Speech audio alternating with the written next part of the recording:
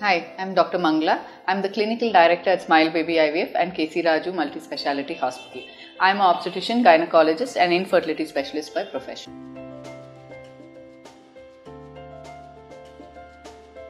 Heparin in infertility. So is heparin used in infertility? Yes, heparin is used in infertility because it is not only a blood thinner or anticoagulant, but it also has anti-inflammatory qualities.